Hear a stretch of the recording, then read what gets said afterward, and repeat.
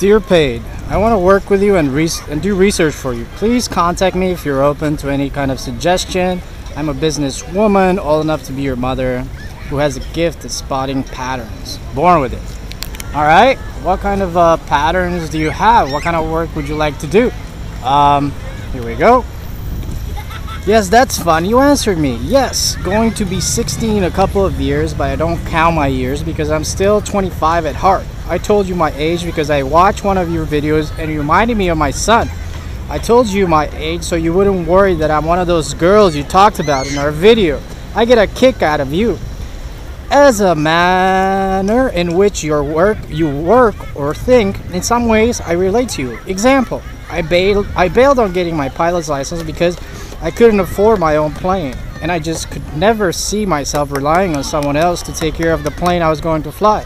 Your metaphor as a pilot in preparation was just one thing that struck me.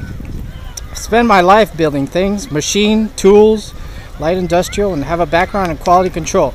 In the 80s, I used my skill at seeing patterns to do long-range forecasting, and then the engineers would create a regression analysis to support me. Instead of the other way around, all that is quality to built-in. No, sorry, I'm so bored. My favorite book on frustrating days is One Small Step.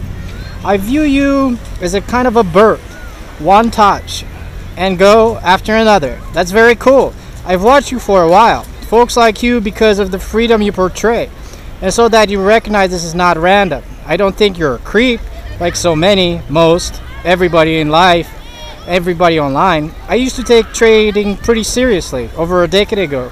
Folks who know me have taken me real seriously on my calls as to the markets over time. Even when I've been out, I was asked a while ago if I get back to some of the old folks, trade, research, support the end of wars, and the market taking control of their own retirement accounts. The market has changed, and then some things haven't.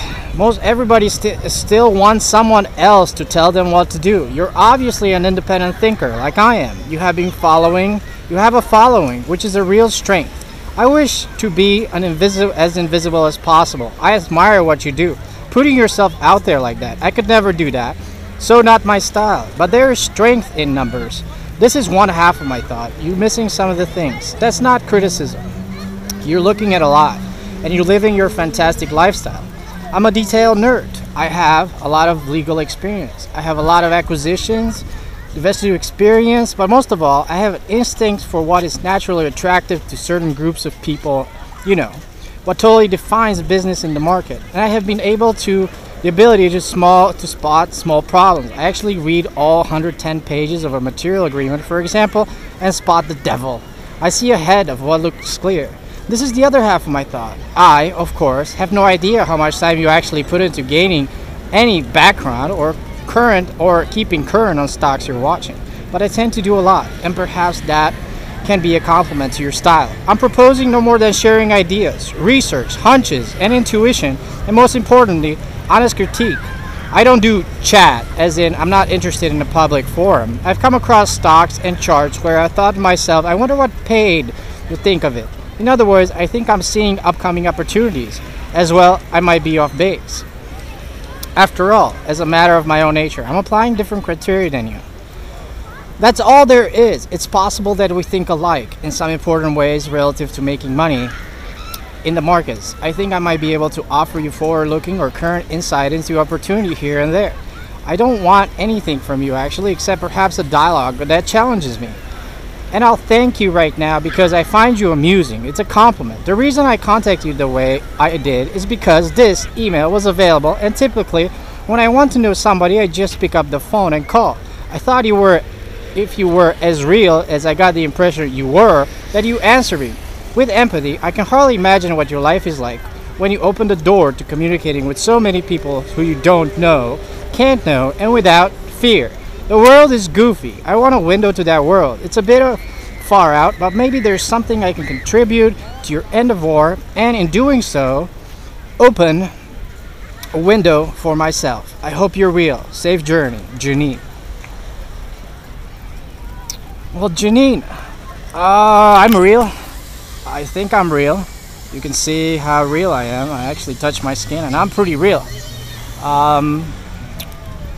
I pretty much approach the market, approach the world. I don't know how to put this, but if I were to look back at my life and back at my journeys and back to my past life, I guess I was a priest. So that actually applies to my applies to my self. I do believe in, you know, past life and future life and so forth. So I guess you could say that I do. I used to be very rich in one of my lives, and I used to be very poor and very spiritual, kind of like a priest with 8 kids in my other life. So therefore, you know, putting myself out there on the web, you know, I just try to put the good out there. I'm sure everybody has their little dark side, and of course, in the market of finance, everybody does have their dark side. You know, in a world where everything is based on money, you might expect like what people really want. But how do I approach people? I keep a very low profile. I watch. I make research. I pretty much can feel a person out very quickly. You know, my guides are pretty, you know, been there through the thick and thin, and they've been helping me out. You know, they've been able to let me do what I want in this life, I guess, because my last life, I think it was cut short.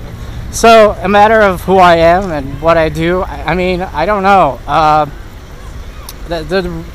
keep safe, keep a low profile. I approach people very openly and positively, and try to give good stocks, as well as give them an opportunity to examine, you know, lots of new places. Because, you know, when you do stock trading, you can be in any city in the world, and that's not only this city. You know, I'm in Nice right now, Nice, France, and I guess life is good. I can't complain much. I just had a whole pizza, and traveling, I guess. You know, I could never be stuck in an office, you know, getting paid to work for somebody else. You know, I enjoy the freedom, enjoy making choices, you know, making choices and being responsible for them choices. You know, I guess I gotta, you know, how do I call it? I'm impacting my own future with my own decisions. When you work for somebody else, you know, you're kind of limited to what that boss has to say.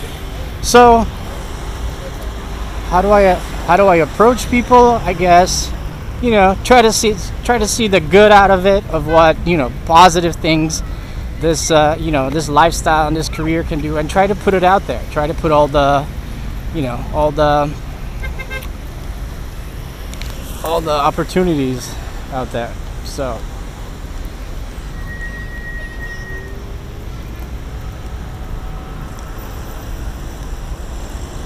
definitely a lot of opportunities. I had to stop for a second. So this is Nice, France, and it's pretty awesome here.